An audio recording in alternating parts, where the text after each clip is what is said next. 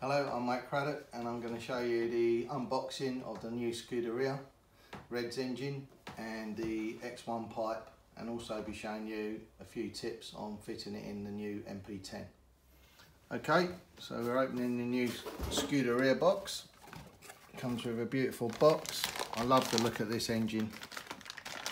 It reminds me of a Ducati on-road race bike. Lovely colouring on here. Beautiful looking head, everything machined, all new, just with the bottom end needle and the top end needle. New design in carburettor. Comes with a 7mm Venturi, so you can open that, set it where you want it. It comes factory set, so the first tank, run it at that. So what I do to start off with, I'll show you with the Scuderia 721, all handmade by Mario Rossi. This tells you the engine model, it's the 721S, serial number 59805, which matches up with the crankcase. This is basically like your logbook for your engine. All the compression was tested. It tells you the gap and the distance in the chamber and the clearance. And this was the date it was made, on the 2nd of the 7th 2019. So on the back here you can mark up when you put a new bearing in it. I'd recommend putting a new conrod in it after 10 litres of fuel, just to be on the safe side, and then after 20 litres I would change the main and front bearings. Okay, it comes with a TS3 Reds plug. They recommend that, use that all the time, nothing else really. Works really well. So what I'm going to show you is how we do the clutch for the MP10 and a few little tips on the way. So we take the screw off there. The collet on this one I would only use with the Reds clutch, so we're not going to use that collet because it's a different angle. So the first thing I do is I put the black washer that comes in the MP10 kit, then the collet, slide that over.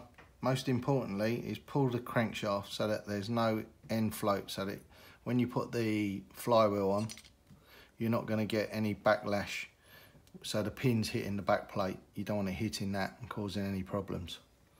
So a little dab of thread lock just on the thread, just a touch. Make sure you get your clutch nut up the right way. Mount that down.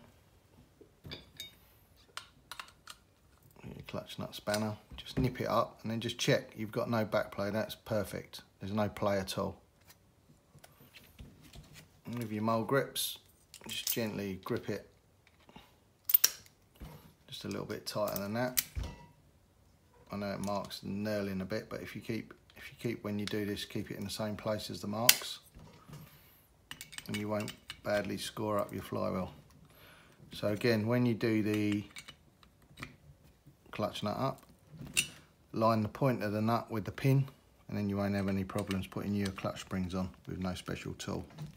So you can see it's just nearly in line, just a little more of a tweak, a little bit more, so you want it dead in line really. That's perfect. Undo that. So next you put your little washers on to stop your clutch shoes seizing on the flywheel once they get a little bit burred up, so this gives you the clearance. And you get your clutch spring, just lay that in the middle there, pop that on, lay the spring over there. Just a little screwdriver, just flick the spring over, just pop it in, check there's free movement.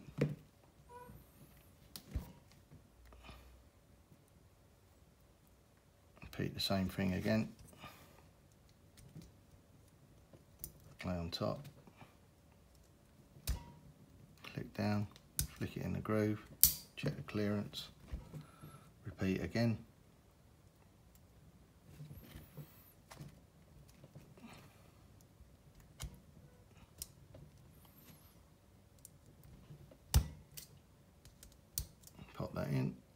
again. What I do then is I use two of the shims that come in the kit to go on top, place the bearing on, just make sure that spins freely, and you can see a nice gap there. That's what you want to see, a little bit of daylight. You don't want that rocking, and that's with only one bearing. As soon as I put the two bearings on, you see there's no rocking at all, and you can see a nice clearance. You don't want this hitting your clutch bell. Then I get another shim, maybe one shim or two shims. I think that looks a little bit tight. We can check that when we do that up. So what I'm going to go for is take that one off and go for the thicker shim. What I use here is a nice little M3 screw, about 8mm long. It's perfect with a washer built in.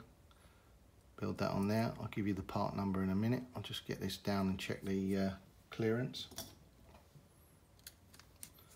So with your 2.5 driver, just nip it up and then you can check your M flow.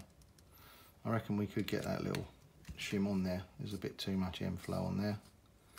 But you need about 1/4 millimetre, something like that, for allow for expansion. So we try that again then.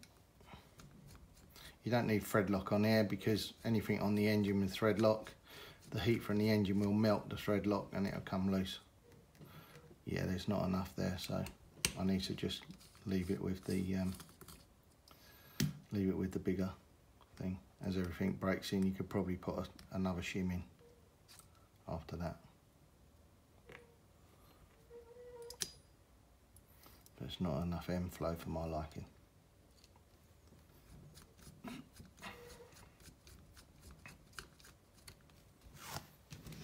So in the same place where the marks were on the wheel, just nip it up. That's it, you've got your M flow there. Make sure everything spins freely. You can see that I've just taken a little bit off the engine mount, because if you've got a smaller gearing, like a 46, then the engine gets quite close to the rear drive shaft, so you don't want that touching, so I've just taken that away. Obviously with a 47 and a 48, you're moving that way. So once you've done that, all the needle is in the right place now.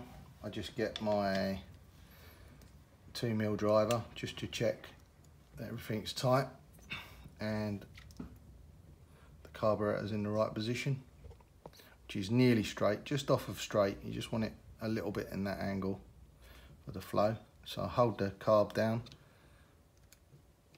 and just nip the screw up. So when you feel it tight, just put a 1/4 turn on it. You don't want to really clamp it up and break anything. So with the ball joint, what I do with this is I take this off, the set screw, and I get a little button, 2mm, it's an M3 screw with a 2mm driver, hex. Put that on the driver, it's easier, and I can show you what angle it's the right height for the MP10 mounting, so that you get a level flow of opening. So what I do is I point it up to, so it's just where this silver part is here. The silver part of the clamp bolt on the carburetor, it's just about there, and that's your right height. And I just nip that up gently, like you would with a grub screw. And then a little tip for you here, I've made this is a carburetor return spring that I call it. It's just a sidewall off a tyre, and it's actually a rasp, aka tyre. So what I do there is I just put a centre punch, the same as you vent your tyre, and I put this on the end. I'll show you now, but I do it afterwards. Just clip it over that, and then put that over the top end needle. It doesn't get in the way of anything. But obviously I'll put the air filter on, but you get a nice return from it. And as it beds in, it gets smoother anyway. And there's no metallic or anything like that that's going to affect anything else. So I'll take that off for the minute. You can see it fits well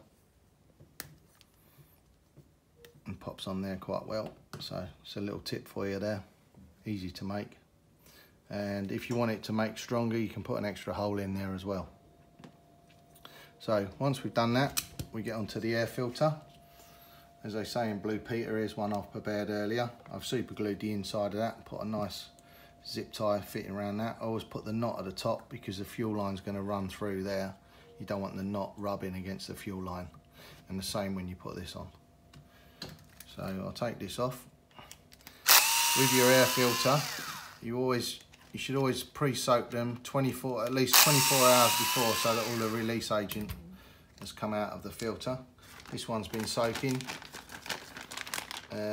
Always use a good filter oil like the Reds filter oil that they sell now, and the Cradock filter oil that they sell now. So make sure that you just get any more residue so that it looks evenly coated when you look at it. There's no sort of speckled parts or anything like that. Everything looks good. You can see there's a nice webbing. That's what you want to look for. This is what traps all the dirt and stops your engine wearing away. Don't wash the filter out, you throw it away, because for the expense of that, I know the air filters are expensive, but how much is your engine? One piece of dirt and your engine's ruined. So once you've got that, what I do is just as a secondary safety feature, so I get some white tacky grease and just apply that around the outside. You can see it's quite sticky as well.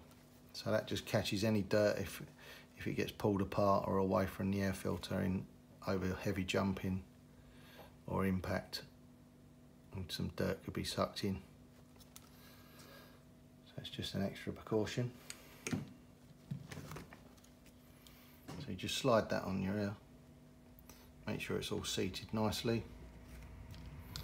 Make sure you've got these two top lips at the top, so this keeps a little airspace away from your body. That's how you know you got it the right way up, and you got it the same way as the Cradock writing. Clip that into position. Put your two screws in. Set your torque setting if you've got a Hitachi driver to 1, and this is the perfect setting for this. When they're new, it can be a bit tight, but once they get bedded in, and it doesn't over tighten, it sets it perfectly. Make sure all the air filters nicely, you can see that's nice and tacky now against there. A good seal against there, so you're drawing air through there and not through the sides. That's a nice fit in there. So you take your top cap off.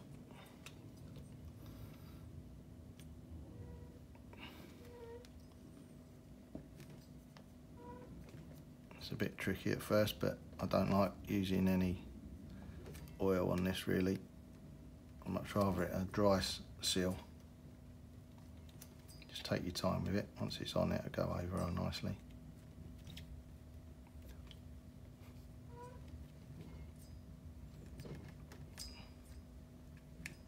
There you go. Make sure it's sitting down nice, right away to the bottom. Get that in a nice position like that, and then you can adjust your mount on your MP10. You can flick it one way or the other, it's how you want it. So you want that about there. Get your zip tie. You want the knot at the bottom because your fuel line's going to go around the back, or I do it like that. So your fuel line's going to go around the back. Make sure that's sitting in between the two rubber marks. Make sure it's all the way evenly around there. Push it down with your thumb. Get your pliers. Don't overstretch it, but a nice good seal, good pull on it. And then just cut downwards. Make sure it's all flush, no sharp edges on your zip tie. And the same with this one at the top. Just flush that off.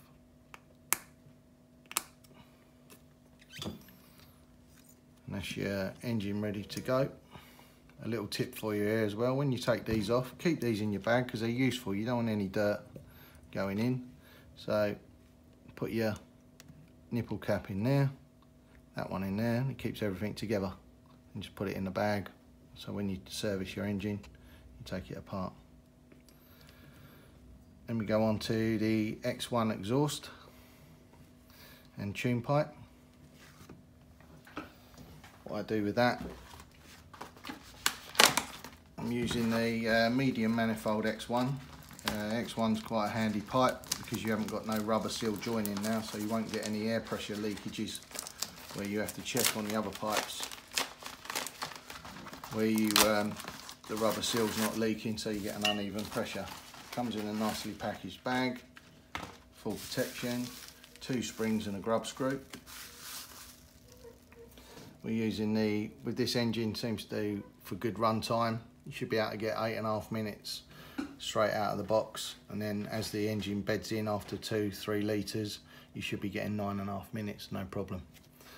So we're using the 2143 torque one, so it gives it a little bit of bottom end power as well with the slightly longer manifold on this one. So just take that off, a little bit of spit around there, make sure it's a good fitting. You'll notice with the Scuderia pipe, the manifold has a cutout now because the head sits a little bit lower. So this is the difference when people saying about different size. It's not a different size in the inner aperture. It's just this cutout on the top and the bottom. And the good thing with the new manifolds, you can take the back plate off without taking the manifold off. So you get your 2 exhaust springs. So put the bottom spring on, get your hook, try not to overstretch it, just line the hole up with a pin, and it's easy with a hook. Just lay that down so it sits neatly. Repeat the process again. Don't forget your little grub screw in the end as well.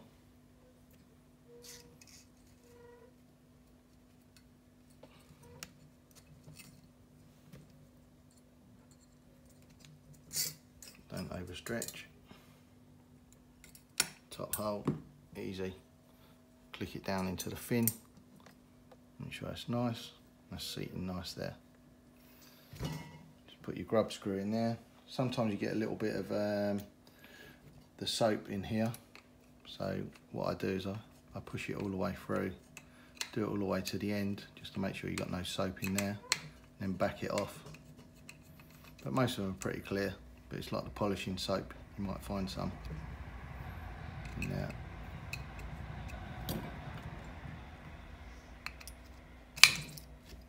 As you can see, as I said, a little bit of polishing soap in there, that clears that out. So once you've done that, you can put your return spring or rubber back on, so clip it over there, easy to do.